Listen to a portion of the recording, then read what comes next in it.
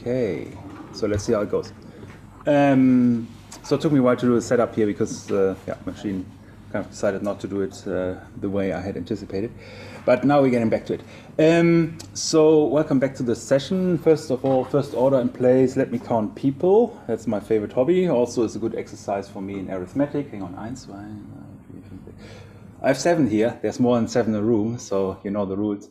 Anyone who hasn't yet, please just check in properly, so we're on the safe side. Okay, not the remote ones, of course, but that's not a novum. Continuing, I understand this session, a lot of or some of our students are actually obliged to participate in another seminar, as far as I understand. So I'll take this into account when planning this session a bit. But first things first, first of all, thank you very much for joining in increasingly large numbers. So, you know, I see a lot of new faces I haven't seen yet before. So it's great that you actually take the opportunity and take your slot effectively in participating. I think it's a slightly different experience than if you're at home and watching the stream, right? Because I'm also, admittedly, I must admit I'm not the best in being torn between looking in the camera, looking at you guys, interacting with people on the camera, and it's a mess. So as far as I'm concerned, I'm looking forward to having all in the classroom, but that may well be a half a semester out until we have that opportunity again. So let's see. So until then, let's use the space, creatively, I guess. Okay, so coming back to the point, few things that I want to discuss, and starting, of course, with submission system. I saw many of you signing up, right? So did anyone have significant trouble and hasn't reported that in the issue tracker or so? Because I think most people have started to at least request. I saw about 7 requests this morning, just approved them. So if you have requested, for example, last night or yesterday in general, just try to log in again, see how it goes. I saw we have 4 submissions already, yay. So that's how nice it can be. Just submit and forget. Well, don't forget, because there's the commenting section. Once you actually completed your assignment, you can still fill in what you didn't kind of do or did do or whatever else. But also bear in mind, there's this README. You can also, of course, or should in fact always provide more detail in the README file, right? As part of your professionalism to kind of see how it's linked. And also, link back to the assignment. So in case you are borrowing, you don't want to rewrite the whole specification. You say, hey, that is largely corresponds to assignment, see here, and that's what I did, that's what I didn't do, or something like this. Or have a look here, I need to make certain choices. And of course, you needed to. That's part of the idea. So in the last session, what did we do last session? My amnesia sets in. I'm slightly older than you guys, so I may well have forgotten what we talked about last time. What did we talk about? Please. I think we discussed REST methods. Yeah, a bit, right? So we look at REST a bit, exactly more like the practical side. And have you heard by anyone about the best practices in designing REST services, REST APIs? Now it's hard for me. That's this 50% thing. Is it a yes? Is it a no? It's a Boolean question, guys. There's not my left and right, you know. So let's make this probabilistically. I sense the no. Did you hear about that? No, right? Okay, that's always a good sanity check. Ask your teaching team. They will know whether it was part of the topics list. So I don't think you have talked about it yet. And it goes slightly actually beyond what you need for the assignment, but it picks up on one of the points we made last time, very practical ones, how to deal, for example, with unimplemented endpoints, and how to deal or how to provide conveniences for the user. Because I was last night thinking about it, and kind of when you define a REST service, you need to be a bit of a bipolar thinking in a way. And that means, on the one hand, what do I mean with this? Does anyone pick up on what I mean with this? It's a very unconventional way of expressing it, I agree. And that's not an exam question, it's more like a basis for exploration. Every time I'm desperately turning to my teaching team, it means I'm expecting answers from you guys. So no, what I mean with this is like you need to take 2 perspectives into account, probably more carefully. Well, not more, that's a bit of a stretch, but especially if you're developing APIs, you're really working on a specification, on a skeleton that people on the one hand use and that you on the other hand feed with data, right? So how does it work? It's an interface that links whatever data sources you have in whatever type, different media forms, pictures, structured, unstructured, who knows? And you feed it in a unified way, unified interface to someone who uses this in their application, and likely not as an end user, but also as a developer, right? So you have a very different perspective there. And what I mean bipolar is, like, on the one hand, you need to think about it from a designer point of view, how you design your API to kind of best represent your data, right? Which the other user kind of, because an interface is also an abstraction, will not know about, right? So you're hiding the details. And I'm not sure if Marsh talked about it, but the idea is to kind of obscure internals by an API, because you want to have a uniform, clean, and long-lasting interface, right? The less details in practice you provide about an interface, the less are you tied to it in the future, right? You have more flexibility in maintaining it, and there's simply less features to support. So it's also about simplicity from the other hand. And you see this from the APIs you likely have used, the countries one and the currency one. They're kind of, if you get down to it, kind of simple, right? They just reformat data and then dump them to you in a way. But there's only those few endpoints you kind of really need to ideally deal with. So this is one side. The other side is dealing with the user. The user doesn't know the internals. So what they likely do is precisely how those websites look like. They poke around the API. They know the endpoints and see, okay, let's just send a GET request, see what happens. Who didn't do that? Well, I bet all you tried it, right? So using Postman or whatever else, or the browser just pointing at the URL, see what I get, right? And that's how people approach it. They're not reading the documentation first, the one that you so carefully craft and write. But they only look at it if they don't know their way further anymore, right? So to some extent, your API should also have a bit of a self-documenting role, actually, right? By providing the necessary details out of the box, or necessarily understanding out of the box, and support the user in as far as sensible. So you want to think about the user of your API to some extent as someone who is needs some support, and they will not necessarily always use the API in your intended way, and you don't even quite know how they use it, because they may use it in a completely different context you will have never anticipated, and so their thinking may also be framed by this. That brings me to some general principles on the one hand, but also considerations on the user part. General principles means, what are best practices when we use REST? REST for now is just a specification, right? There's methods, they have certain properties in the terms of behavior, but the specification doesn't prescribe you how necessarily a path should look like, right? So how you should structure the API, right? In terms of its layout, how much complexity you put in the data structure. It just says, oh, well, there's a body. Cool, okay, nice. It doesn't even prescribe that the body's in JSON, right? So, I mean, that's like completely loose. You could serve something completely else there. And but it's good to kind of think about conventions to do this, because the REST communities, or every time you have something that's a standard that's reasonably simple to adopt, guess what? It gets adopted quite quickly and by quite a diverse crowd, right? And that means people use it very idiomatic. That means in the intended way. And some people in a very non-idiomatic way, right? So it suddenly this code specification gets a bit of a smell that it's like, or just wrong, it doesn't work, or something like this. Just based on the APIs you observed, you get the impression that the entire specification is off, only because it didn't over-specify, but under-specify to some extent. But that's the same for every technology. You have a technology coming about, and then kind of rules of use, or rules in use, kind of shaping over time, conventions, best practices, right? You know that, for example, perhaps from design patterns and object orientation, right? Those are not something that was developed in theory. They all came out of practice, right? So the concept of object orientation is a very theoretical one in principle, but everything how you approach it, whether to use singletons or not, or other patterns in particular communities. Game programmers, for example, have a rich set of additional patterns that application developers often don't draw on. They all come out of practice. And that's very much the same in REST services as well. So I want to take this session to just talk about some of those principles, and they will to some extent relate to what we talked about here already in terms of endpoints and status codes and so on. But more generally, I think they will look forward to the time when you actually start devising your own APIs, right? When you think about, okay, how do I approach this in the first place? Now this guy asked me to come up with an API. How do I do this? Come on, help me a bit, right? So, and that's what this lecture is a bit for. So we're looking quite a bit ahead, admittedly, but I think it doesn't hurt, because it links what you need to do in this assignment with something you want to do, or that will be important, I think, for your future assignments as well.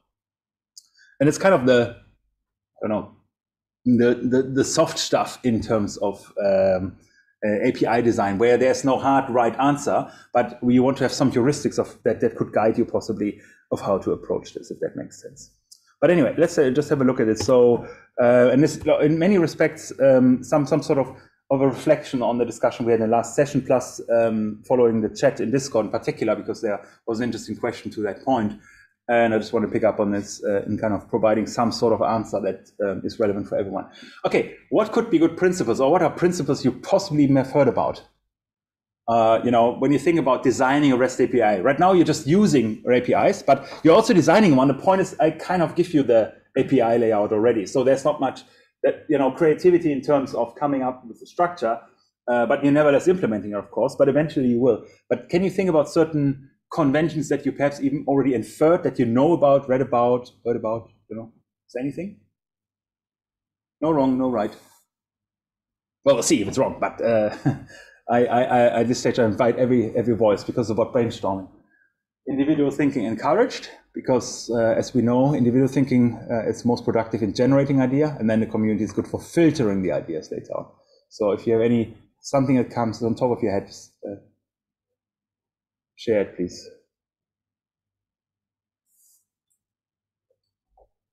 Okay, feels like 8 o'clock in the morning. That is Monday morning, I think, in terms of the. Is there anyone on the chat? So good. Is there something? Yeah. Oh, what's the comment? Being able to run and use it for Linux, Windows, etc. Very good. Okay, so that's one. The one, good naming, good documentation. Okay, so first one was about, you know, having an interoperable API. That means working with. Just get back to that one. What does working with? Running on or using from? Just use it for Linux, Windows, etc. Right. Run and use. So I run and use. Okay, so there's this development side that you say, hey, ideally, if I develop an API and have, of course, the necessary data sources, I want to be able to run on any platform. That's kind of more like a deployment problem, right? Because if you assume that an API is, and oftentimes it is, proprietary, meaning you own it because you make money with this. This is actually a product, right? So you're not creating user interface like Facebook or else that kind of find a way of getting money, but you actually charge by subscription for using that particular API. So it kind of doesn't matter whether it's running, as long because you're likely running it. So that may not be the problem. But what will be important, unless, you know, they're ideals, but this is not as relevant. But I think the usage side is important, right? That it works from Windows, Linux, and so on. But this is largely solved on programming language level, realistically, right? So if you have a programming language that supports, you know, REST functionality from a client side, you should be good whatever the infrastructure is. That's comes out of the box in as far as REST is concerned, because it sits on HTTP, on application protocol level, right? It's very, very high in the stack. And basically, I mean, effectively, it's merely browser technology. So if you can run a browser, you should be able to perform that as well. The other point was? Good naming, good documentation. Yes, so good naming, good documentation. But that's true for every program you're writing, isn't it? Right? Well-structured, modularized, good structured documentation, perfect, right? So you get your A. Sure, okay. But how does it look like in practice? Let's put a finger on it. What is that? Anyone, please. I mean, that is also food for you, hopefully, to reflect. Well, we can. Okay. But anyway, we're starting. So first of all, those are all right answers. They're all good, but they're not specific to REST. They are more general in terms of all forms of software development. But I think it's true for APIs. Documentation plays a particular role, because you kind of, people need to learn this thing. It's not just looking at the UI and intuitively getting your way around. You kind of need to know how the paths look like, what the responses look like, what the requests look like, status codes look like, all that kind of stuff I gave you for free in the assignment, right? So I guess the best thing to kind of discuss this or to iterate over this is go back to basics. What is REST about? What does the REST stand for again? Again, amnesia here. What does REST stand for? That's a nice exam question. It's not a nice because it's an open book one. That's a Google question. It's not a good one. But what does REST? Can you just repeat it? Relational state transfer? Representational. Yes, that's right. Representational state transfer. What does it mean actually? Why do we waste time on that? Representational state transfer. That's an exam question, though.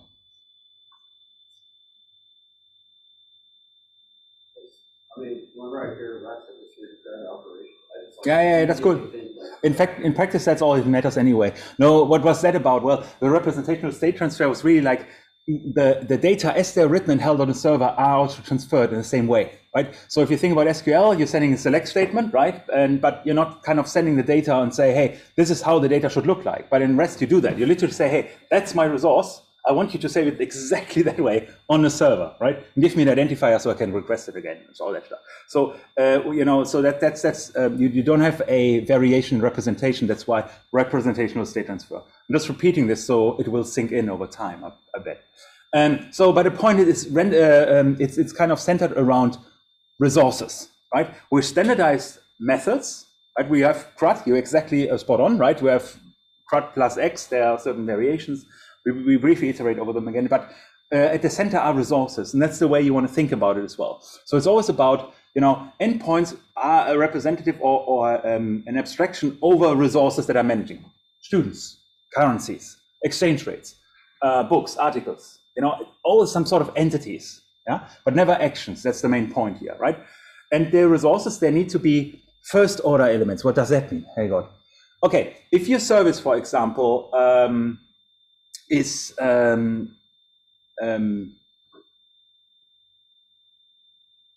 if your service, for example, is managing students, right? So and you are only interested in students, but their students possibly also have I don't know, addresses possibly, right? So where they live and so on. In an SQL world, you will quickly incline to think, hang on.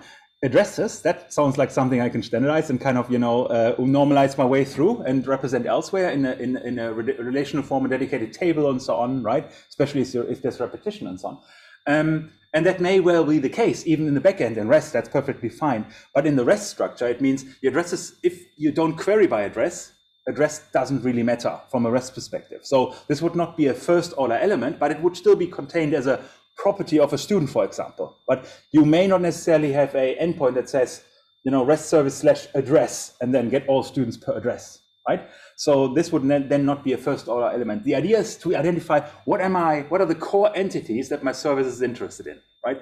In for example, the assignment service, that's relatively straightforward, right? What are the core entities we're interested in?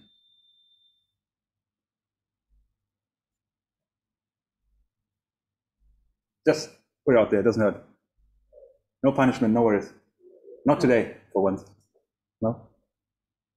Well, what do the endpoints do? Do they serve multiple? Yeah, please.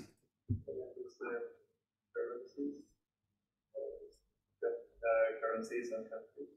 Currency, it's kind of exchange rates, right? Linked to particular entities, but fundamentally all exchange rates for example, a given country in the bordering countries, for example, right? So this is kind of the core entity you're interested in. You're not interested in population of the country. You're not interested in the flag color of the country or the telephone prefix. Or even if you wanted to, there could still be properties, but you would never query by or possibly not query by them.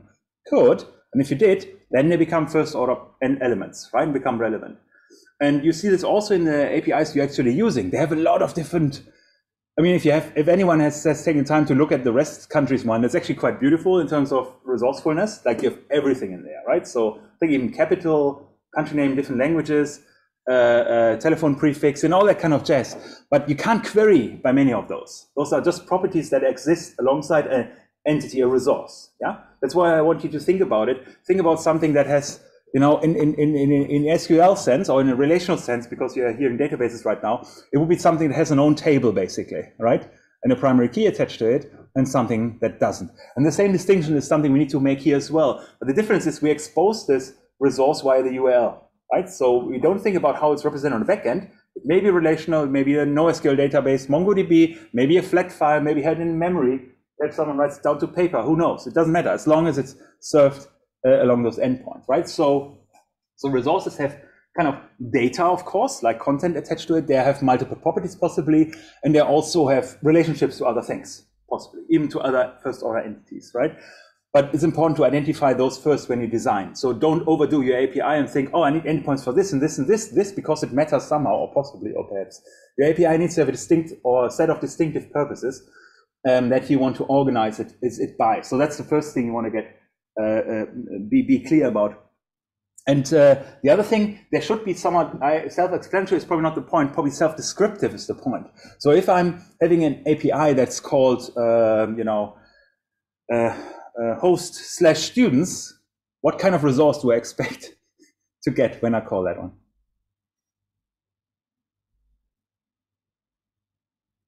Students, right? So not currencies, not their student grades, not their addresses. Sure, perhaps as a property of the students, but fundamentally we want to have a structure that represents what a student means in the context of my system, right? So that's what I mean with self-explanatory. The URLs need to make intuitive sense. That's why you guys are so keen to say, hey, I just poke this into my browser and see what comes out, because I expect the latest history of currency, exchange rates as existing in the system, right? So that's the intuition. And that's exactly what part of REST is about as well. You should be able to explore it without digging deep in the documentation, because there is technically no standard for the documentation. It's kind of, you expect it to be there, but it's not like built into the specification. So if that's not the case, you kind of need to expect that you find a way of exploring it yourself. So your URLs should be descriptive. They should mean or reflect the resource that's underlying it effectively. And then, of course, the whole manipulation business is basically done using the fixed CRUD methods, right? That we have, with some variations, but fundamentally exactly right. So don't encode functionality in the URL. The functionality is always on the resource, right? So everything in the URL is always a noun, not a verb. That's one of the main points that is to be considered. Please. Oh yeah, I'm using that a bit. Sorry for that. I always thought you prefer to see my face as opposed to the screen, but I was wrong. So I stand corrected here. All right, does it make more sense? Yeah. Cool. Yeah, I'm waving a bit around here. Nevertheless, I'm going to, of course, share the slide set afterwards. You can retrace what I'm doing. Am I not sharing my screen, right? I'm not a nice person. I'm sharing myself. That's right. I'm super sorry for that. I hope for forgiveness. Let's see if I get it. I should have scared the screen. I just want to perhaps just go back for the crowd that has been on the stream. That's what I showed just before, basically just outlining the different, what resources are, the self-explanatory nature of it, and of course the focus on methods, particularly when it's about manipulation. That's the things we talked about. So I'm sorry for that again. So then we have the REST methods, of course, that just to iterate over it again, just to be clear. I want you to be, apart from the missing parentheses here, I want you to be clear about the difference between put and patch, right? Nice exam question, in principle. I really should do oral exams. That's much more, then I can be much more pokey and so on. But, in an open book setting, and likely that's what's going to happen, by the way, you will have a take-home exam, likely, because, we're anticipating the fact that we can't hold it physically again. So that also means that I can't keep you from using the internet and other things. So I need to be like super creative for figuring out how to grade this. But it also means that you can look up that stuff. But I still want you to internalize that there's a difference between put and patch. What was the difference again? It's written there, but I just check if you can read the slides. But if there's like, if it's not there, it just creates it. We're like patch checks. It's there. Yeah. That's right. That's the intuition, actually. So you send a representation. That's how I want the resource to look like to the server, right? Using put, right? What will put do? Well, check, okay, is there a resource with the same identifier? Let's say student ID, right? If there's one, replace it, right? If there's none, create it, right? In the patch case, it says, does the same thing fundamentally. Okay, this is the representation of the student ID and so on. If it doesn't exist, what's happening?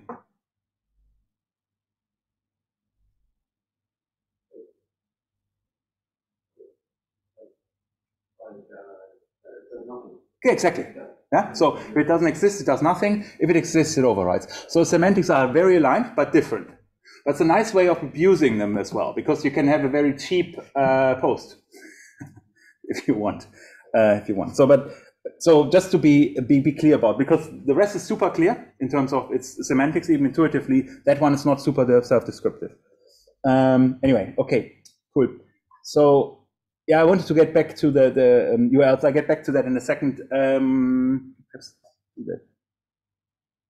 First, yeah, make this argument first before I get back to the rest, different REST structures as well. I just want to give you an highlight or an overview practically what means a good path and a bad path, right? So just to be clear about it.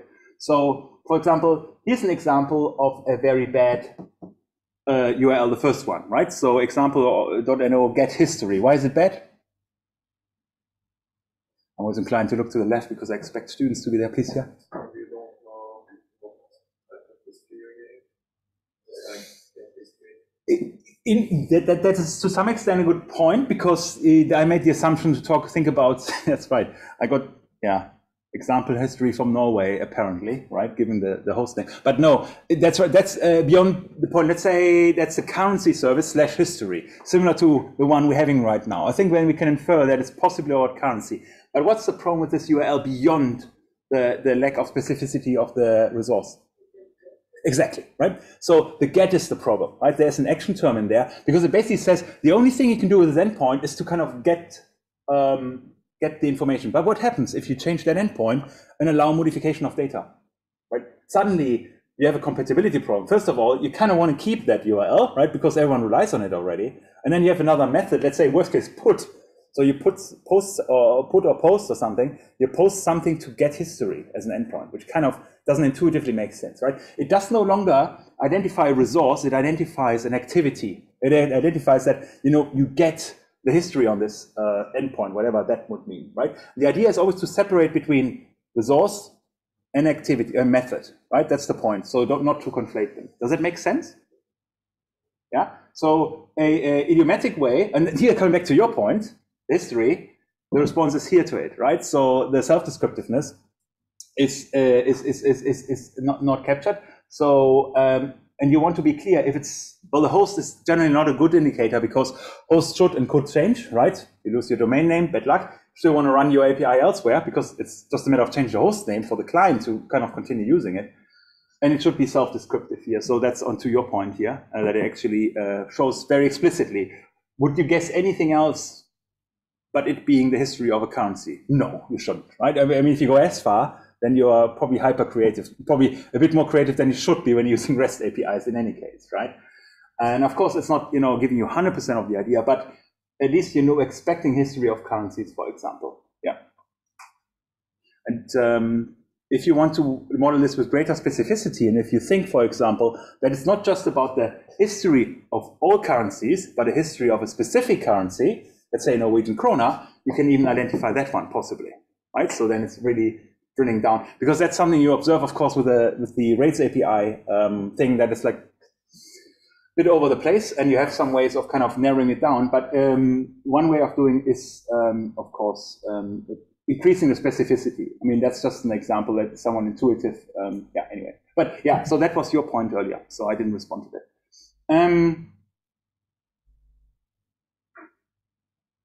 Same here, makes sense? Right, so we have a encoding of a activity for a post. It's kind of saying the same thing twice. It says create currency and it operates on currency. It doesn't really make sense. And then you have the good example, which really singles the endpoint. Anyway, that's a few things to just get out of the idea. So it should be self-descriptive. You want to be clear what it means with sufficient specificity where needed, but in any case without any methods. So URLs should not use nouns. Always a good pointer. And the other thing is also the nouns or resources should generally be plural as well, because likely is that you want to keep the flexibility of managing multiple of the same kind, right? Multiple currencies, multiple countries, multiple authors, multiple users. If there's an instance where you only have one, sure, then you use singular, of course. But by convention, you kind of want to think about it from or basically a question you want to ask yourself, do you possibly have collections sitting behind it? Right, and if it's collection sitting behind it in the data as the data structure, it's actually should be a plural. The key thing, however, when you make this call, it should be consistent across the API. So don't change it, make it singular, plural, elsewhere, and so on. Because people need to be able to, I'm not sure if I should even suggest that, but should be able to guess the URLs to some extent if they know what resources you manage. Right, if they know your endpoint and you know service name, the host and kind of the service name, then they should be able to guess possible endpoints. As well. Okay. And to my earlier point, it's really about thinking about what the API is for you, right? So sometimes it's an internal API, AWS, right? They do everything by, since when? You brought this up, this topic. Since when does AWS have everything as API? 2002. 2002. So what was the provision exactly? What did they say? They said that everyone should provide API for Amazon. Okay. all the program. Right. So The internal ones, application, yes. So Right. we still update. Right. So what Siamak has mentioned, like there was a provision, I think, by Jeff Bezos likely, Yes. or that in 2002, I'm not sure when it was supposed to be realized, that every sort of communication between activities or some products in a way should work via API. So it's a clear expectation that you would have in-house services as well, in addition to external services provided via APIs. And that's the question you need to ask yourself. Whom do you write the API for? Is it for yourself, for convenience? Cool. It may well work fine. And then you get away with a bit more, assumptions about the API because you kind of know the structure, right? We, in software engineering, you had software engineering, right? Please say yes, please say yes. Yeah, they said yes. Lucky me. Did you talk about the difference between functional and structural testing? White box versus black box testing? Please say yes, please say yes. Okay, fail. 50%? I'm sitting at 60 because I see smiles. We're making enough money now. Oh, okay, so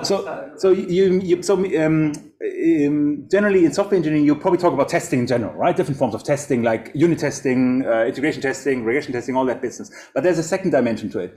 The second dimension is basically how you test. And in many instances, for example, did Maish talk about testing in Go? We touched upon it, right? So what kind of testing would that be? Of those types that you know? Is it integration testing, unit testing?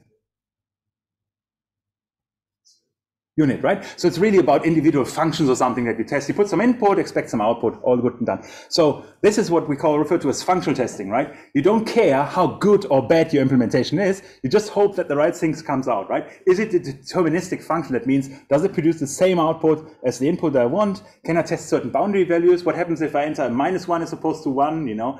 Can you provoke errors and things like this? So we just check the robustness of the function against undesired input or invalid input, in fact.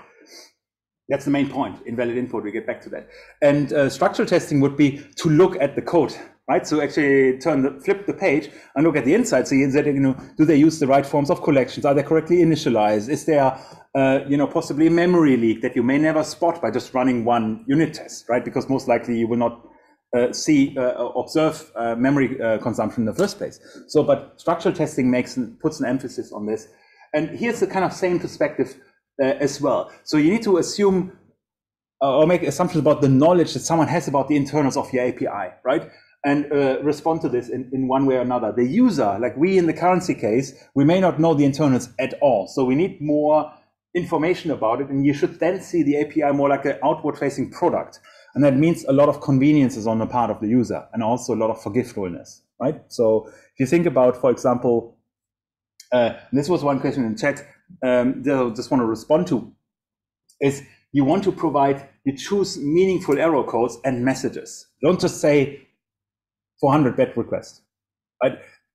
Sure, in some instances you don't have a choice and fall back to that because the request is so bad that it's just, you have no clue or in an automated way to infer what went wrong. Did they forget a bracket in their JSON, or, so that they can of course be malformatted content or payload or something like this. But even if you have this, you have, for example, malformatted JSON format, and you identify this as part of your decoding, you can say, hey, there's something wrong with your JSON as opposed to there's something wrong with your header information in your request. That request is super generic for it, right?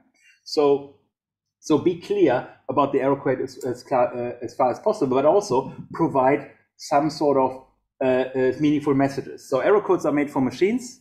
Messages are made for humans. No, you shouldn't pass error messages or status messages. Right? If you have 200 OK, you should work on it. You should use the 200 and assess this, right, in your array handling, not the OK, because that may well possibly change because, I don't know, someone changes in the next iteration of Golang, but likely they're not changing the status code itself. Right? But if you think about the messages, they're actually meant for the developer to see, how self-descriptive is it. If they know something is wrong with my JSON, guess how much faster they will be fixing it and getting the right, sending a good request next time, right? So it's really something about testing from a functional perspective here and also from an intuitive perspective here. Try stuff you shouldn't do with your API as well. That's why, coming back to my bipolar perspective, as developers, we always assume a positivity. That is, everyone uses your application and software as intended, right? You always think they click the right button when you expect them to click the right button, right? They're properly close to your program, right? They, always use the right date format when they enter things, right? But you need to assume the opposite in some instances, right? Especially what would be stuff people do when they don't know a REST API? What's a possible thing that people engage in? It's like right in root index. It's like writing requests. Keep sending requests. They may continuously poke your API, yeah, with random requests, yeah. But what are other problems that people often have, likely when they think about URLs? What do you get? Are we good at typing URLs? Who of you types URLs regularly? I mean, apart from vg.no or other news sites, but if we talk about, no, right? So we enter it in Google, right? Google does that for us likely, right? So it's like, 15 years ago, I would thought that that's only my parents do it this way, but nowadays I'm doing it the same way. So it's kind of weird. But so point is, we're not actually super good in typing. We're not good in typing IP addresses. I think we figured that out, but we're certainly also not too good in typing URLs. And your REST user, for example, assume they misspelled students, right? Students 2, all students, whatever else, get students again. So your API needs to be kind of robust against misuse of that form, or they forget the students bit entirely and just see what happens, right? Some of you may have tried it actually when just deploying initially, right? So just see what kind of error do I get, right? Expect the unexpected in a way. That's the point I'm making. So part of your testing and development should also focus, of course, on the developer side. So what's the idiomatic, the intended use? And then also perhaps flush your brain and then play user.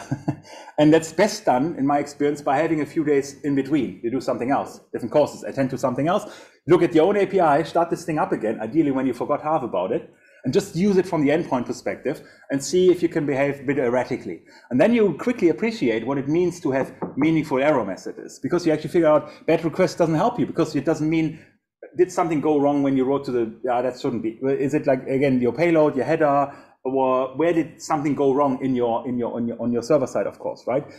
But that's will be really useful. The other thing is, of course, we talked about it as well. For development purposes, it may be very convenient for you to quickly see the stack trace, right? Where did it actually go wrong, right? So which of my error handling actually was caught here in this particular instance. So for this purpose, it may often be useful to just say HTTP error and then have error.error, basically sending the error message back to the user, which you should of course not do in the production system, but here for your development makes you be quite useful to figure out where your code breaks, right? Just to exemplify this again a bit earlier. So, for example, you have multiple instances where there can be error handling, right? So every time you have I/O activity going on, dealing with a database, whatever else, then it's very convenient to think about, hey, let me just write back the error, right? So that's exactly what we're doing here, right? Or even a complete stack trace or whatever else. Again, bear in mind, that's not something you want to expose to the user, but that should be meaningful in the context of where it occurs. But the stack trace initially helps you to figure out where errors commonly occur in my handler, right? So because it's not always the error you guess it will be, it may be something else, and it helps you a lot to be quick in identifying it, as opposed to looking at it from a server side again, figuring out what is the timestamp and when did I invoke it and so on. It can be very tedious. I have experience right now with I say it with gratitude, with the submission system right now, right? Because some people indicate already, hey, I got a 500. Yeah, good luck to me, because now I need to figure out when did this person call that service and got the 500 amongst the other 500s that are now found using grep, right? So, so it's a quite arduous kind of activity in this instance, but this could be shortcuts. But the important thing is, of course, at the end, it needs to be meaningful to the user, of course. Yeah. Anyway, so that was one of the points. It was a bit of a extended thought process, but I just want you to be clear here. The status code and the status messages are not the same thing, right? People say, oh, well, I have a status code already. Why do I bother with the other thing? I just put anything in there. I don't care, right? So blah, blah, blah, blah, blah. Here's your status code. Have fun. Your status message. No. You want to think about this. And as designers, like API designers, you want to have both perspective in mind. This one is best done by doing it on a functional side, functional testing. This one is best done as a developer, right? As a developer, you kind of have the certain specificity. You know what went wrong on the server side without being overly specific. Here is what can the user do to alleviate and solve this ultimately, right? So that's more from the client user perspective. I think, yes. And I talked a bit about, anyway, I'll just pick up there in a bit because we're running closer to, yeah, anyway, let's we'll leave this for after the break. So because nearly 11, so 11:15 we continue. A few more practical concerns regarding REST APIs. If you have questions, put them in the chat. We can pick up on this in 15 minutes. And again, apologies for the late sharing of the slides. I didn't spot that. If that happens again, just post it in the chat and we can address this.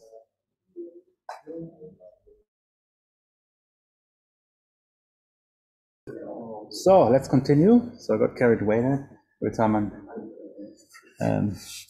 looking at those things. Picking up on an easy one, that is really like the arrow code, the status classes, just briefly again.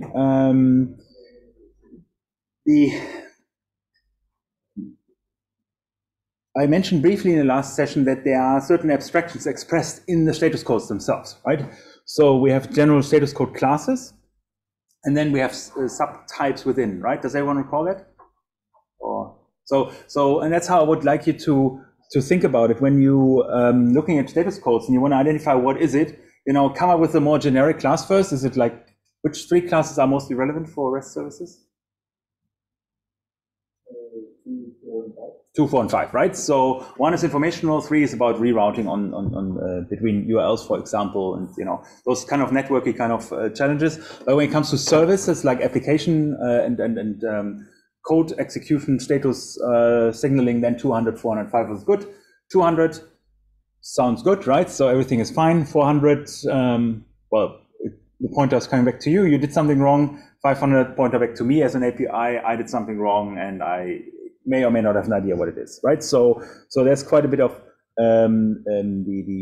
different codes, and just again to just allude to the overview. Let's see how that goes. Briefly, I just want to highlight some and then highlight the ones that you want to be really mindful of, because I realize that they are often confused or sometimes confused.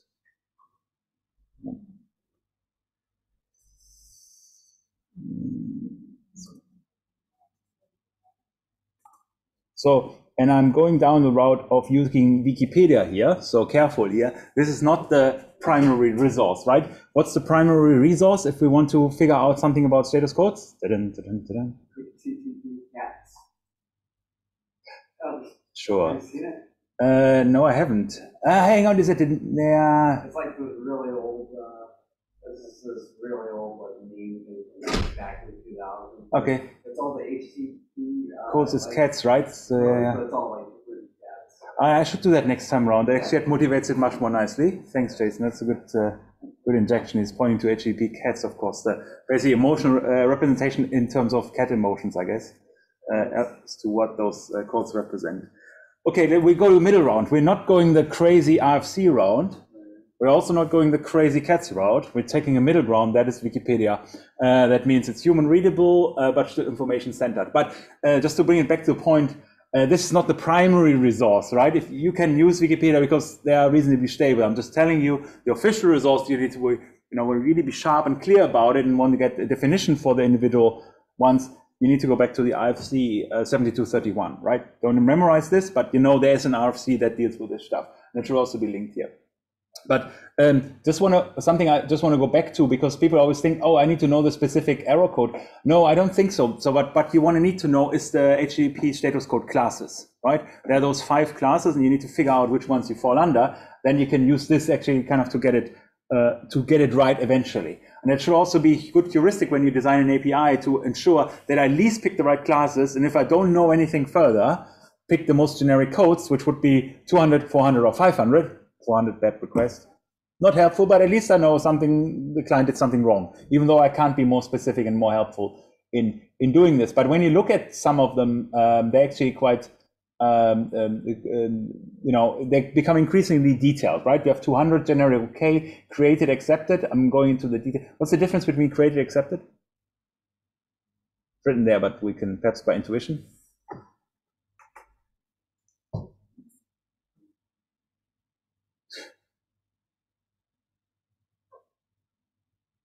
So what does the 201 feel most applicable to? Which kind of REST method? Yeah, right? It's about created. Oh, yeah, I did something on the server side. Not just, oh, it went well, 200 for a GET request, right? But likely don't want to see a 201 on a GET request because it would mean you manipulated the server somehow just by calling it. That sounds just wrong. So you would expect 200, but you see their specificity is a lot higher because you know something that, I know not only something went right, but something has been happening on the server. I know the effect. 202, what's the difference? That maybe like the applicable towards like patch or 202. It could be, but that's not the idiomatic, the actual purpose of that one. The argument here for 202 is that, you know, we always think about REST service being like super quick, right? Oh, change a student, change it, right? Whatever. But if you have a sufficiently complex API, it may actually just be, you know, be processed asynchronously, right? You're saying you want to add a student, but then may actually, like, you know, for example, in our NTU registry, I think they only do it once a day or something, right? They have a batch processing and then they add the new students, change statuses, remove old students, whatever, right? So those management cycles. And this basically is, you know, speaking to that one, basically your request has been accepted, but it may not have been executed yet. So if you do an immediate get afterwards, you will not find your new resource eventually, but immediately, but eventually you'll find it. So that's the asynchronous characterization that is captured here. So if you have something that actually doesn't do immediate modifications on the database, but queues something, you want to use a 202, right? Because you say, hey, you know, eventually will happen. I'm not sure when, and I will also not give you feedback when, but at least you know it's going to happen, right? So that's the key idea. So 204 is another. Does it make sense? Right? It's just to respect different semantics of the system sitting behind the REST service. 204, very popular one, no content, basically says, you know, everything went right, but there's no content in your response to your request, right? So that could also be, you know, instances where you do, for example, do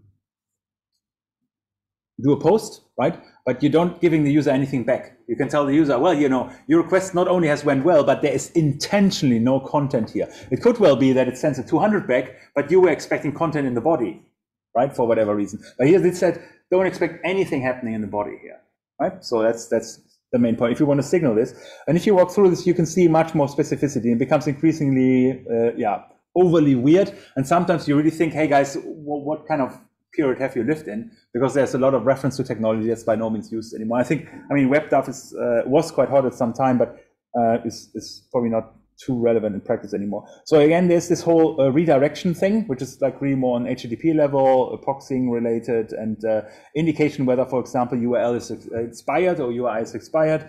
It's used for redirects conventionally. So it's more like something you configure in your domain. If you have a domain, for example, that's something where when you have redirections happening there, most likely they use 300 HTTP codes actually under the hood. You wouldn't notice because your browser deals with them. Basically says, hey, this URL is no current anymore. There's a new one, and it does automatically redirect. You just see the target side. So sometimes that's a nice way of dealing with resource expiry. And here, a few other ones. The 400s, bad request, we got that one, something can't happen, and becomes increasingly specific, right? 401, unauthorized. 402, very nice one, payment required. That's cool. I mean, I've never seen that in life, but it's again one of those where they overthought it, I think, in terms of, okay, so now I know that there's payment required, but no one tells me how to pay. I mean, whatever. I mean, that sounds like something you should redirect to a kind of paywall or something like this nowadays, so you probably wouldn't use a 402 anymore for this. 403 forbidden. 404, oh, you all know that one, for not found. And this is one you want to know or consider using if you have people poking around your API and they like make up the path, right? Type student instead of students, right? Or type teachers. I don't know. Perhaps you don't have an endpoint teachers. You want to serve them something, right? And a 404 is a very good one there because Sorry, doesn't exist, right? So it's meaningful. 400, you can do that. It's just they did something wrong, but it doesn't tell the user what they got wrong. What should I look at? Did they perhaps the JSON in the body wrong, or did I get the URL wrong? 4.4 makes it very clear they got the URL wrong, right? So that's the idea to think about. Does any one of you know kind of a funny code in the 400 class, or any code that's somewhat unconventional, akin to the HTTP cats? Yes. What is that about? Something about like Something about T. Okay, that's about there. That's right. So there's actually a fun code. It's pretty on Easter egg that has sneaked in there over years. It's 418. I'm a teapot. That was actually an Easter egg implemented there. Edit. It's not meant to be used, but it's actually reference to this. I guess the geeky culture around the specification of this one in particular. And the idea is basically it's an April Fool's jokes from an IETF, and the original idea was to that was basically a response code by IoT-style teapots that would signal that they're actually brewing tea or whatever they're doing actually. So it's not meant to be used. It's just a fun one to know about and possibly abused in one way or another. In fact, they even invented a protocol around it, which is called the Hypertext Coffee Pot Control Protocol. You see, there's a weird community around it. Anyway, 418. So it's not all treated with entire. All too serious, but there are some of those ones in there. But there's a lot of other ones that are interesting as well, right? So for example, that's the payload is too large, too much stuff delivered. You requested a media type picture, let's say, or audio file or video, and it's just too far large for an HTTP request. So basically it says, you did everything right, but sorry, we can't deliver your resource, right? For whatever particular reason there. Or UI too long and so on. Unsupported media type. We go to the media types briefly as well. So you see the 400 range is quite wide. And I encourage you, when you think about, and that was my intent, designing your API, and also for assignment 1, creating your API, think about using the arrow codes as appropriate as possible, right? Getting the class about right is good, 400, 200, 500, but being more specific where useful and helpful, not overdoing it, not forcefully say, I need to find something else but 400 right now. But if you feel like I can't help, I can't provide any more like instruction that is meaningful and that corresponds to what the user did, then stick with the 400, of course. But if you can do it this way, so it's a kind of two-step approach: identifying the class and then the most appropriate error. Other one is 500. I'm really personally not a big fan.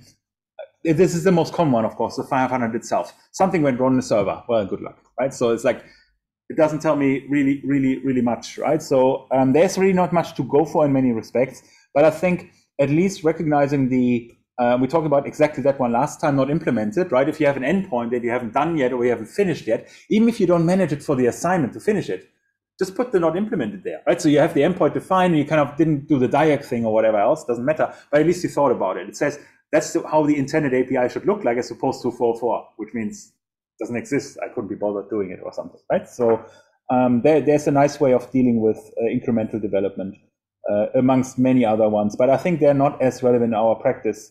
Timeouts, that's something more related to if you have an intermittent gateway, which we don't deal with right now, or bad gateway or whatever. I think 501 and 500 are quite useful. So anyway, I don't want to, my intent was not to go too deep into it, but just to motivate that there's actually distinctions between those in a two-way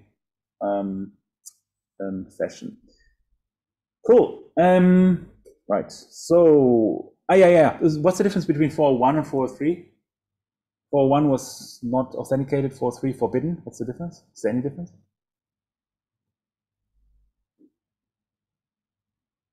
That's usually confused. That's why I'm asking. Like people do one or the other or both, or I don't know, or randomly pick them. Perhaps you can randomly pick. Who knows?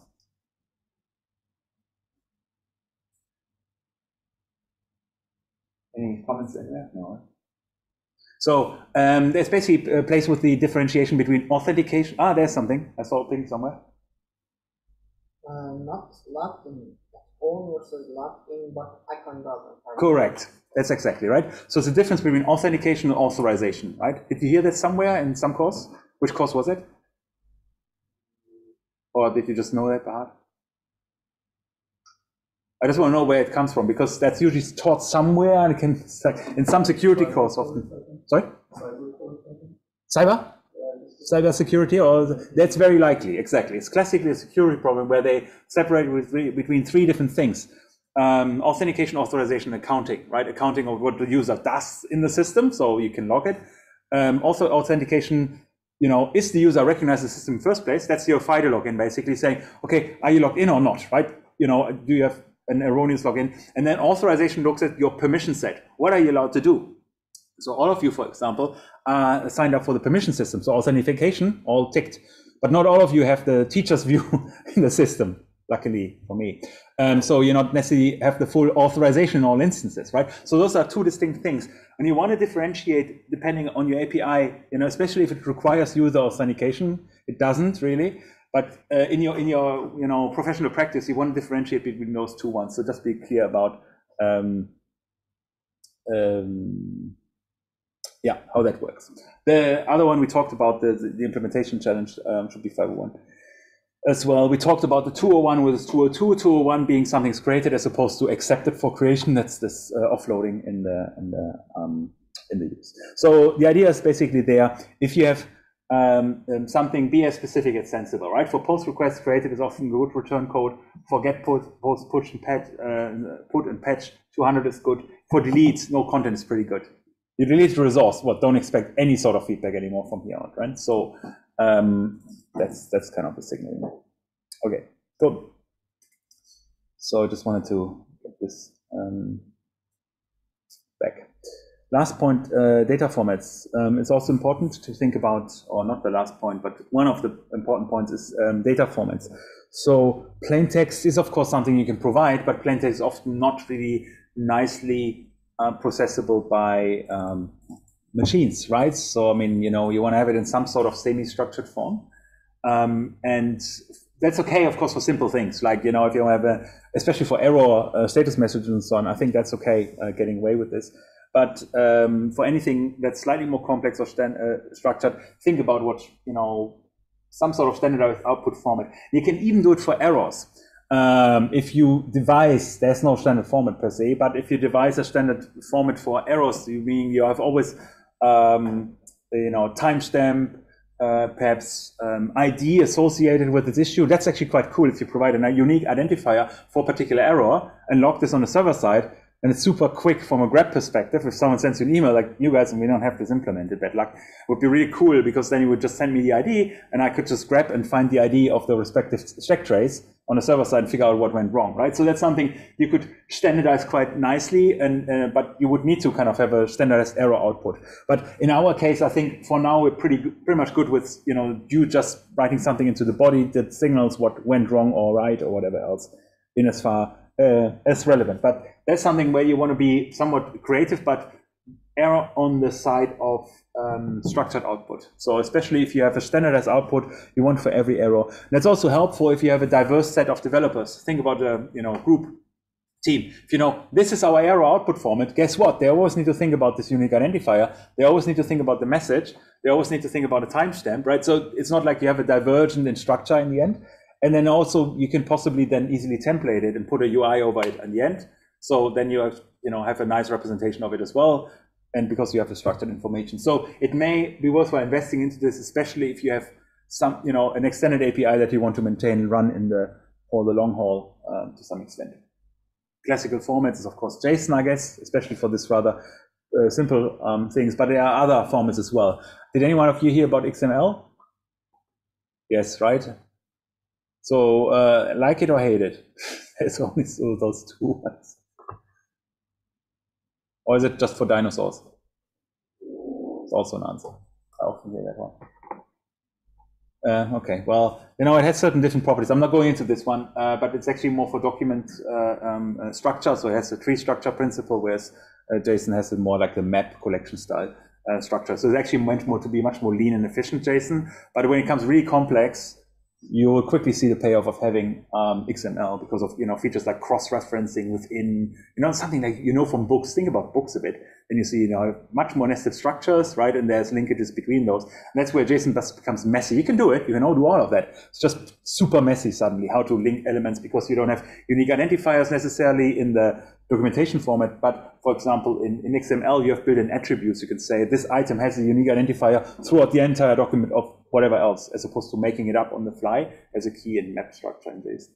And then there's YAML. YAML is more like working based on, we'll see YAML again. We'll see YAML again in Docker context of Docker Compose in particular, because Docker Compose files are YAML files actually. So we'll come back to that one, can dig in a bit more at that time.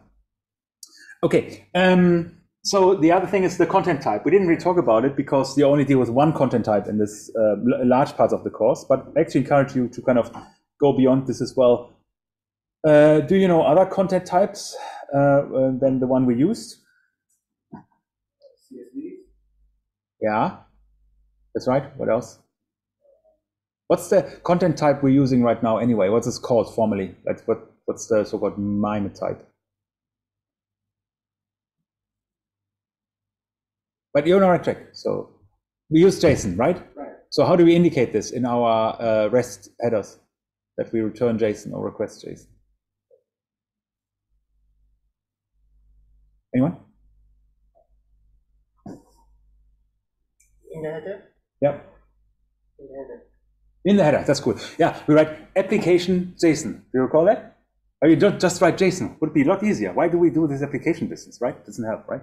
So because those internet people that were thinking about being clever again, of course we have endless number of different headers for very different purposes. We talk about user agent being the browser, content type, that's the one you want to be attentive to, content language if you're interested in, character set date, and so on. So with try information, you can also have custom headers, but I want to get it is the content types, of course.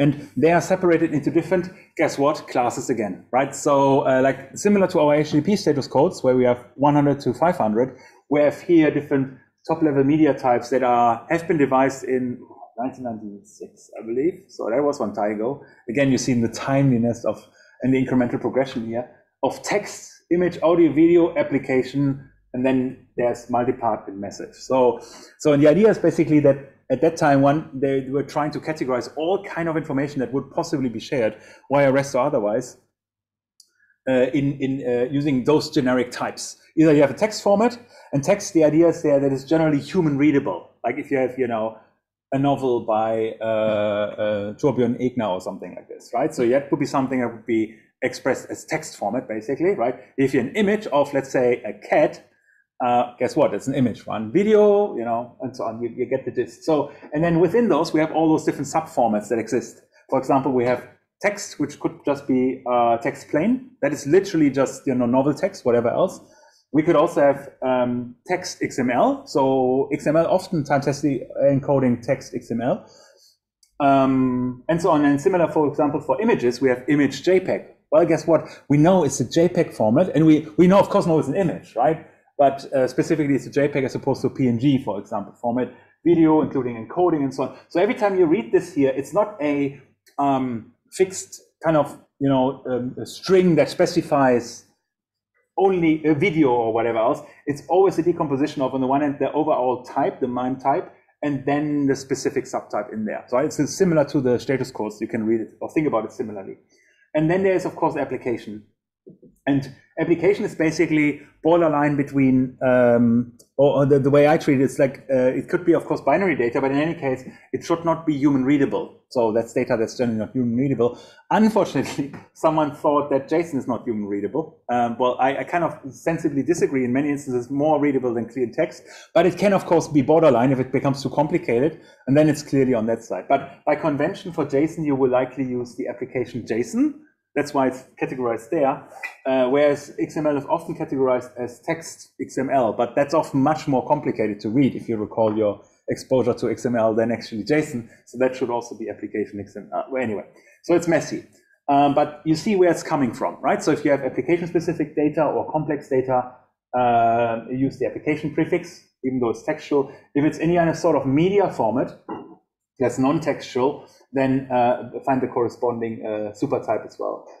Here's the stuff, multi-part and message. What is that made for? Does anyone know? I bet you have come across this in your life.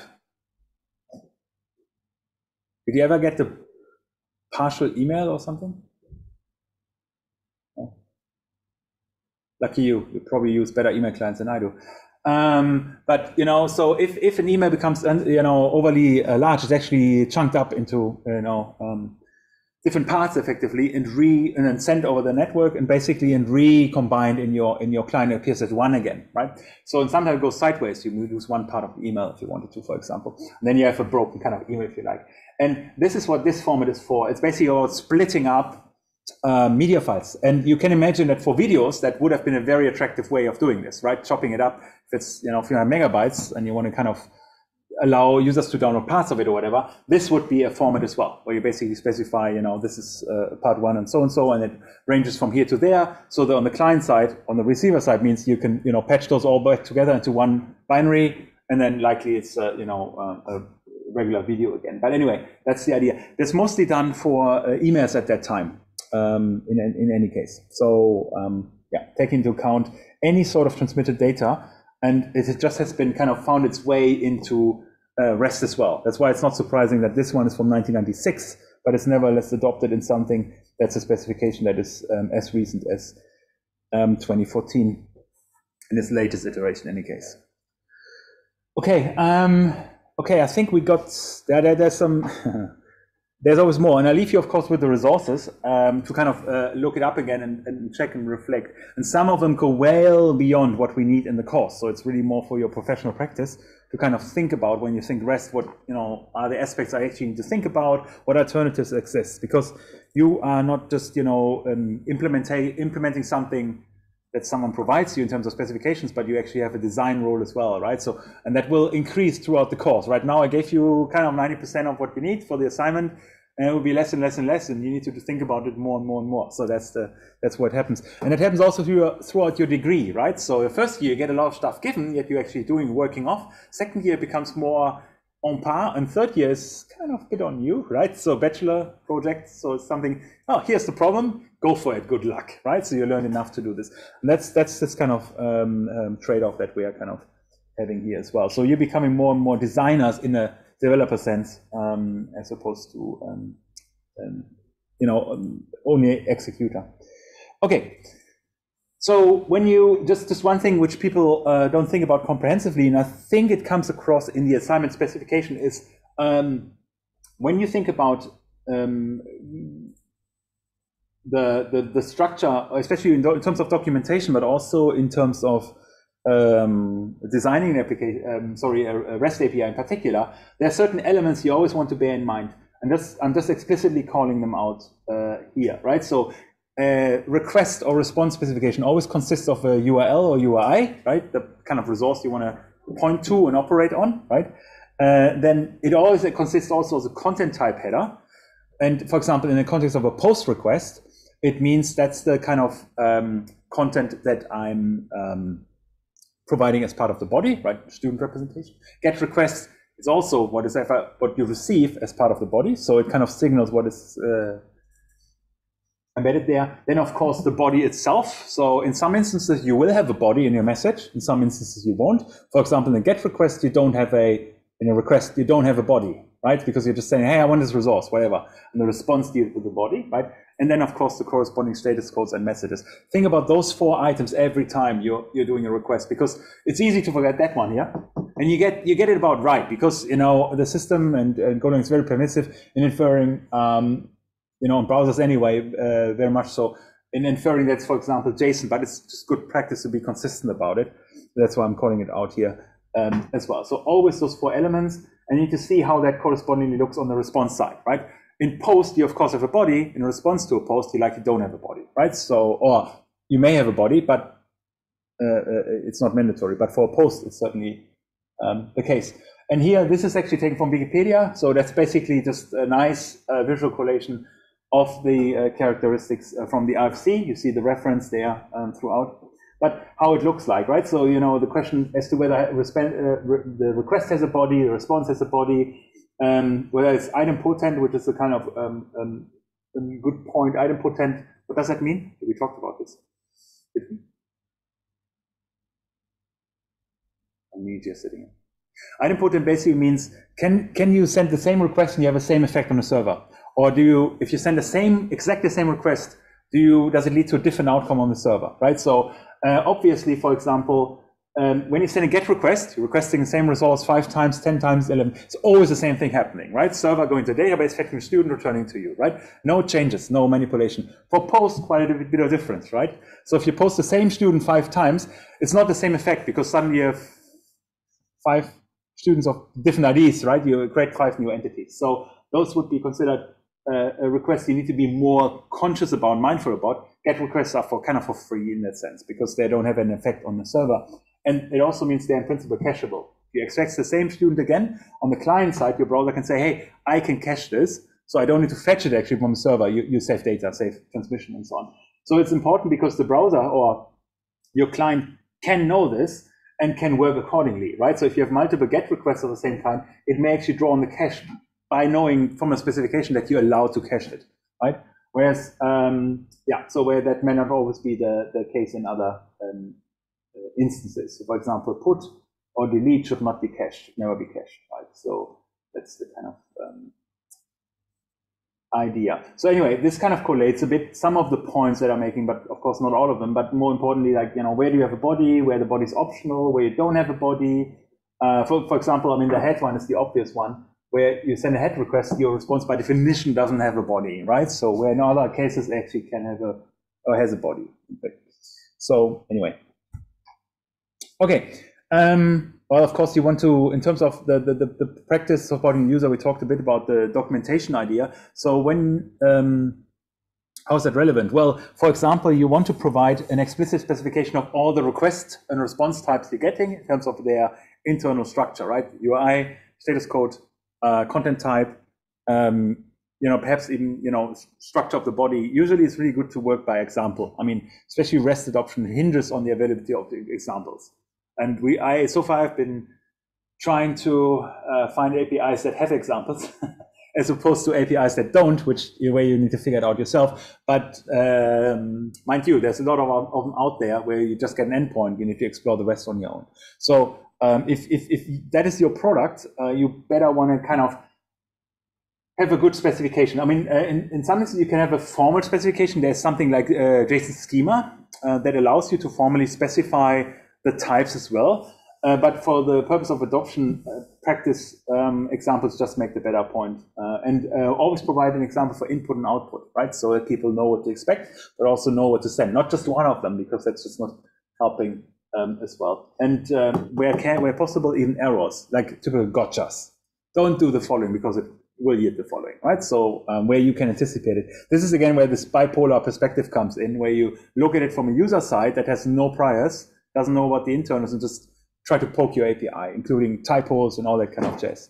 You'll have noticed already, and I think Mahesh talked about it, it's a really important one, to get the omit the trailing slash on URIs. Then the Golang router by default kind of converts it to GET request, even though it's a different request, right? It's a post request, but if a guest providing the slash at the end in your URI, it actually will convert it to GET request. Quite common issue that you'll find when we get to assignment 2. Not now, because everything is GET requests. But yeah, so it's something you want to test for as well. Cool.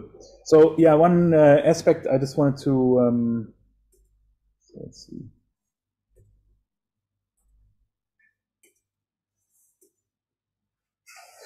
The other aspect that I just want to briefly allude to is the idea of nested structure. It's not something we'll necessarily find often, and that's really more going beyond the course, I guess.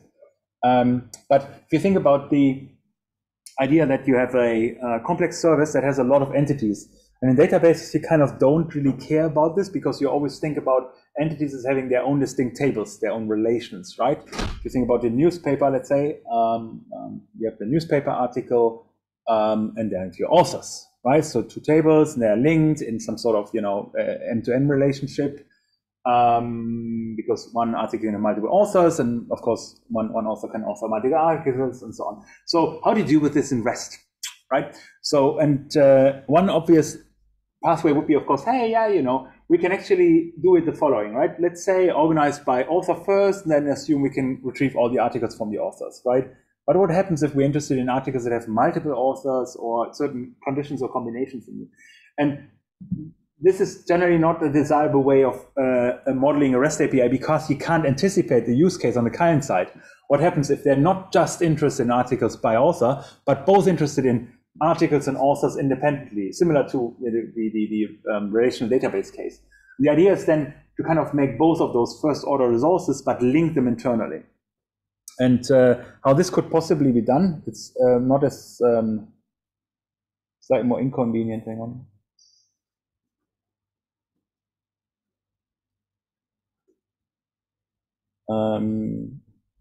This is also a document I'll come back to.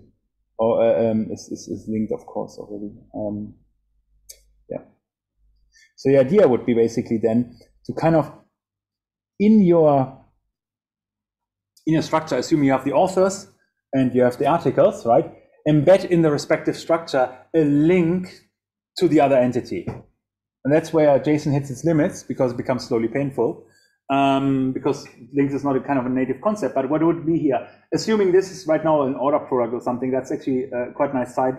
This is linked in your wiki, so you can review it.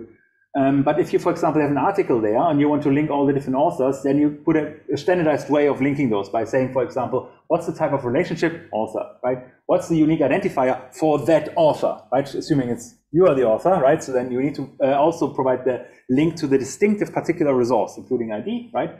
Which action do you perform on it, right? Okay, that's a given. It's likely a get, right? You're probably not modifying it, but if you were to, then you can also provide it here. And then again, content type. So what you see here is the complete request specification that I just talked about earlier, what you need to provide. You need to have a URI, you need to have the permissible REST methods, and then the corresponding content type, blah, blah, blah, and so on. But the idea, so that's the principle in REST. They call this, I always need to look that back up again because I don't want to pronounce the acronym, is this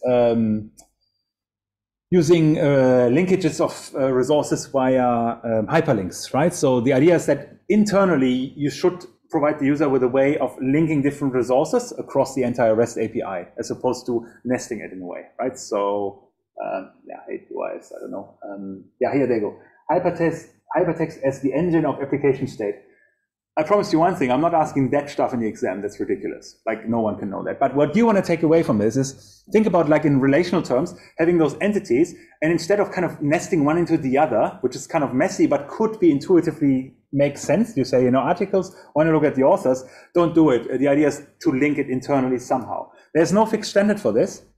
That is the kind of convention, but there is flexibility in how you implement it. But one way, for example, is doing this way, right? By embedding the links to another resource into the resource you're retrieving. Right? You get requests basically that have that content here that you can then machine pass if you wanted to, and resolve the corresponding other entities. So that's about this dealing with complex nested structures topic that is quite an issue in the context of REST. You don't see it right now because you're dealing with atomic, individual entities, first order entities, but it becomes a bit more complex if you actually think about how to map relational structures into REST. Okay. The other thing is, you guys figured this out already. This is already relevant now to some extent because you're using external APIs. What about subset? So one of the problems is that, or one of the problems that REST has, and there will be a future solution to this one that CMAC is working on, is, well, not to REST generally, but an alternative interface specification way that deals with this, but it's overfetching. Every time you want to get all students from NTNU, guess what? You get all the students from NTNU. And it's not just students from Gjøvik, it may also be the ones from Trondheim. So we're down 25,000 students if we have a GET request to our hypothetical REST service provided by the admission office. And you're only interested in one. So there's a bit of an inefficiency. You probably recognize that quite quickly, right? So especially you want to figure out what your student is, or only the ones from Gjøvik, or only the, 5 oldest students, or you name it, right? So you can make it. So it's important to be aware. There are, of course, other features of HTTP you can exploit and should exploit when you design. That is the idea of having parameters, right? Those query strings.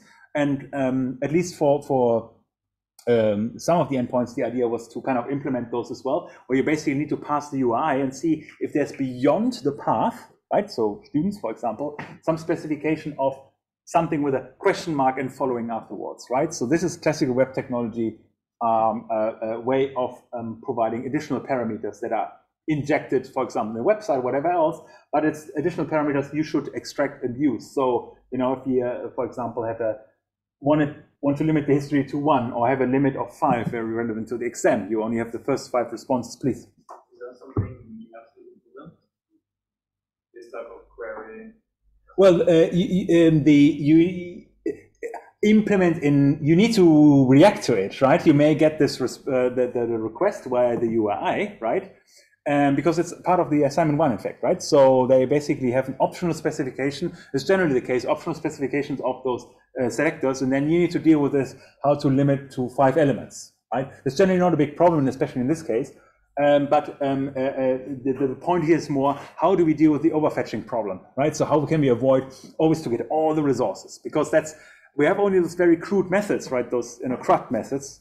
And especially the read one, it's like super generic. Either you get 1 student or you get all of them, or you get 5, right? So, and that's the way of doing this. So kind of dealing with granularity can only be done using kind of selections, in REST. So that's the standard to do it. You can also think about ranges, pagination as a problem. That's the classic one. So if you think about those typical listings on websites where you, or in GitHub, I think if you open someone's repos or a page, right, user page, and look at the repos, you only list like the 10 first repos or something, right? But what if you have 55, right?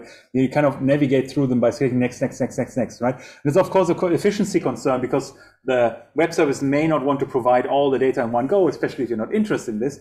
So that's called pagination, right? Where you actually click next, next, next, next, next. And that's something you can model the same way here as well, right? Where you can say, for example, for my output that I'm providing, please, I want to have, for example, a row, on a big given page, I only want 25 rows to appear, and out of those I want page 6, right? So you could navigate using REST to a particular page. If you think about how such a API could be implemented on GitHub side or Amazon side, or whatever, this could be one way of doing this, right? Basically, linking to a subset by inducing page limits and perhaps identifying a specific page and so on. So of course, super specific to the API you're implementing, but the fundamental function is quite straightforward. Everything following the question mark is this parameter and always has the structure key value, right? Key defined by you, value, of course, also kind of defined and interpreted by you, and they can be concatenated using the ampersand, right? So you can have multiple selectors as well. If you use this is super important to document by example, as people will not get this, right? Because it's too abstract.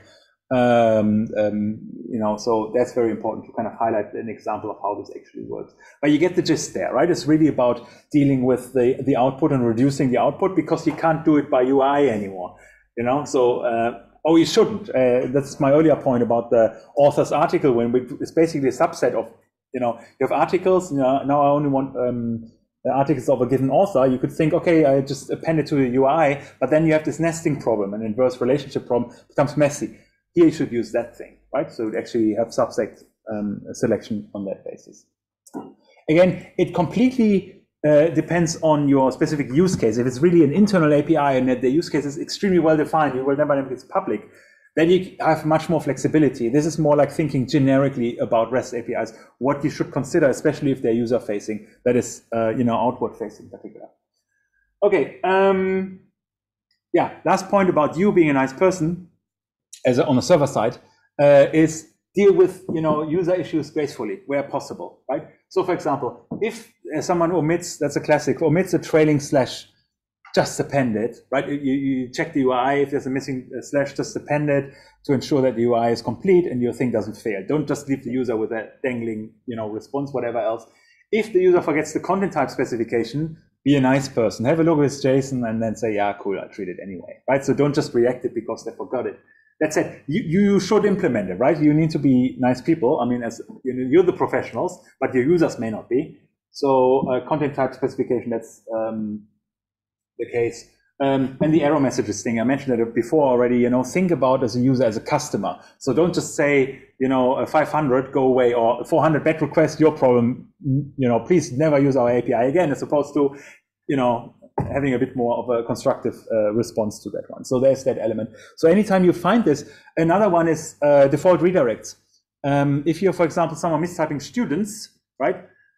Find a way if you have a default handler that actually sets, those are the following in a body. You could, for example, write, we are supporting the following endpoints. Please double check whether you used one of those, right? So instead of having a 404 pointing to an invalid resource, which is okay, in the body, you could also be more instructive and say, hey, you likely hit a URI or selected a path we don't support.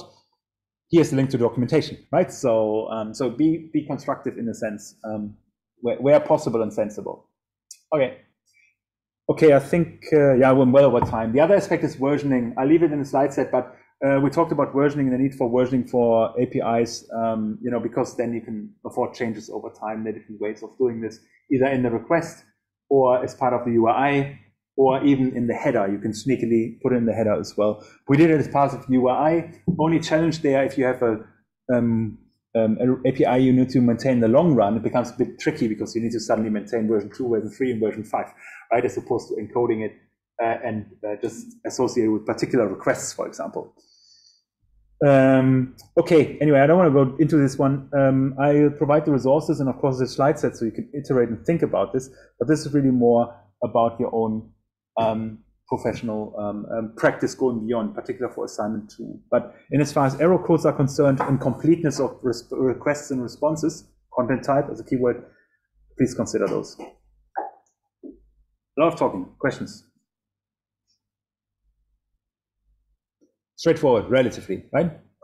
How? So, like in terms of anticipating user behavior for the assignment 1, like how forgiving should we get? For example, for like the dates, right? Yeah. Like if they have the date formatting completely wrong, because it goes weirder than like American format versus European format, for example. Right. Yeah. Like should we anticipate that as well, or no? I think for the assignment that's overdoing. But what you want to likely check. What you could go down to is to say, hey, your date format doesn't make sense. That would be something you could sensibly infer, because you also don't necessarily want to expose the wrong date as input to another API. Because otherwise you will likely get an error there or no return, whatever else, and you kind of want to know what that means in that context, right? No content could mean two things. Either they didn't find that date, or the date is invalid and I can't be bothered responding to you. But I think it would be sensible to at least do a bit of sanity check. For example, if the middle 2 digits are greater than 12, guess what? I mean, the 13 months has yet to be invented, so that's likely not flying. So that's something you need to consider anyway, even if you want to translate whatever parameter has been provided anyway before you send it to another API. I wouldn't go down the route and anticipating, and that's your actual question, I believe, to support different date formats. No, right? Just saying your date was wrong. At least this is concrete enough, telling user, hey, your date specification is wrong enough. That's cool enough, because then I know I got the URI actually right. It's just that parameter I got wrong. And if the limit parameter is probably also okay, it's just that one I need to attend to. That's much more specific than saying bad request, go away, right? So don't overdo it. But I think it's more like, think about you as a user that is poking into API the first time and trying out stuff, trying different URIs. What happens if you get have an uninitialized or non-existing endpoint? How does your system behave? Try it, basically. That's what I mean. Like, do the implementation, then take a few days rest and go at it again. And just from a user side, use Postman, poke it, and see what happens. I mean, you can't anticipate all issues, but that's more like an encouragement, because you don't want to think only from an engineer perspective. You also need to think from a user perspective, a critical perspective. I always have the positive thinking. Oh, people use my stuff as intended to. Of course, how would they do it otherwise? Whereas the critical thinking, which is like, let's break it. Which kind of, you guys are brilliant at breaking stuff, actually. So every time we try something new out, right, we just give it to our students and they find a way of breaking it. So, so that's the kind of attitude you need to have towards your own work as well sometimes. But not while developing it, of course, but you know what I mean, right? So, and the best way of doing this is kind of to step back a bit, forget about the internals, and treat the API as an API, as an interface. Yeah, without knowing too much about the interface. It's hard. That's why you have dedicated tested teams that are not you, right? Your quality assurance, quality team should be someone who's not involved in development, because they can, or by definition, they have this abstraction and will only look at it from the outside, from a functional perspective. And you will always have the structural perspective in mind. Oh, yeah, now how do I handle this inside? That is really robust. That shouldn't be a problem. So, but that's not something that should concern you when you're trying to break your own API. Other comments? Yeah. Yeah? Can we just do that old 404 documentation, please? Yes, you could do that. Exactly. You could in principle do that. I wouldn't see why not, really. Yeah. So that's a perfectly sensible move. Because 404 literally means resource doesn't exist. Well, what do we do afterwards? Just redirect them or whatever else. You know, or provide the link in the content body. But redirect is fine as well. As long as you those are kind of decision choices you make, strategies you take. Just document them, right? The fact that that is the case from a developer side. So in your README, say, you know, how do I deal with, for example, my handling of 404s, right? And if you don't deal with them at all, well, you don't document it, I guess. Yeah. So those choices are really nice to deal with. Yeah. Especially if you have standardized output formats, it's really nice that you can embed it. You also want to think that your user of your web service can actually be someone who, you know, wraps a web page around it, right? Meaning the more structured your response, the more easy it is for them to wrap it. So, other thoughts? No magic, right? So a bit of common sense mixed with some lessons learned over time. Anyway, I'll put this online and link resources, related resources. And again, it's something you want to come back to in a few weeks when it's really about you getting more productive in designing your own API, some of them, but it's good to have them early at the back of your head. Okay. No comments? Good. Good. I think that's it. I mean, I kept you well over time. I'm surprised you're so forgiving because that's completely a violation of Norwegian virtues, to be precise. So unfortunately, I lost those some time ago, but I'm working on it. So, nevertheless, good. So thanks for your attention. Have a good afternoon. I hope to come back. You come back here. I see this as an indication of approval. If you don't come back and hide in the stream world again, then I see I did something wrong. So.